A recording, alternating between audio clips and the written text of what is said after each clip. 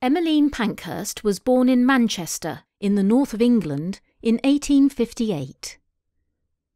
Back then, British women couldn't vote in elections, but men could. Emmeline went to school in Paris, France. As she grew up, she became interested in politics and wanted to create a more equal society for women and men. She wanted women to have the same rights as men, such as the right to an education, the right to have a good job, and perhaps most importantly, the right to vote. In 1888, the girls who worked at the Bryant and May match factory in London went on strike. They stopped working and asked the owner of the factory to improve their terrible working conditions. They worked 14 hours a day and were fined for dropping matches on the floor.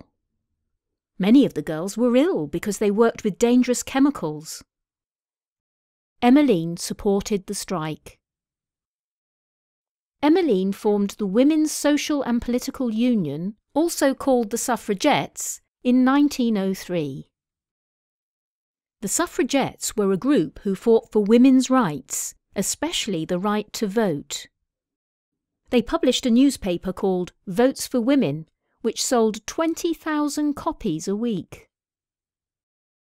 The suffragettes also held demonstrations, and they often broke the law by smashing windows or chaining themselves to fences to protest. In 1913, a suffragette called Emily Davison was killed when she threw herself under the King's horse at a famous horse race as a protest because the government refused to give women the right to vote. In 1918, the British government gave women aged over 30 the right to vote, although men could vote when they were 21. Women were finally allowed to vote at the same age as men shortly after Emmeline died, on the 14th of June 1928. Emmeline Pankhurst is sometimes described as one of the most influential people of the 20th century.